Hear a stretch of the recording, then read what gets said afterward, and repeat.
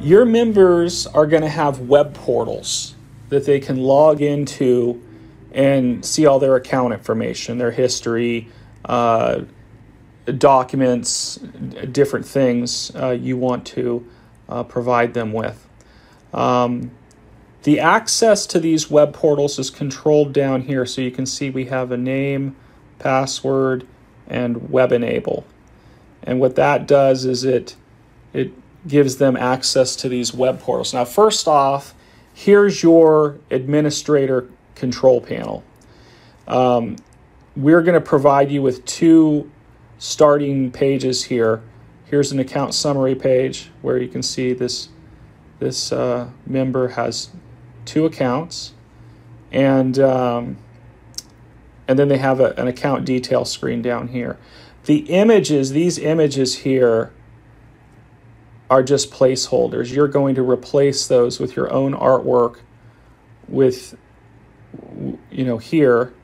And then you're also going to have the ability to have documents like a prospectus or quarterly reports or whatever you want to do. And you can either put, it's pretty slick how it works.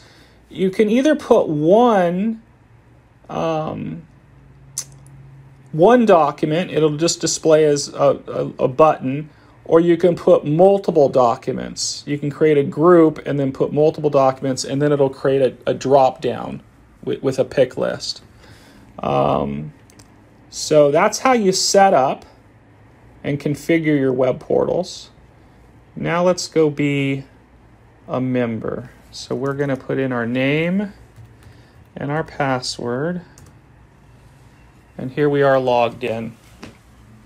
And as you can see, this member has 2 accounts with us. We can go see the detail screen for either one of those, and you've got the standard info and history here.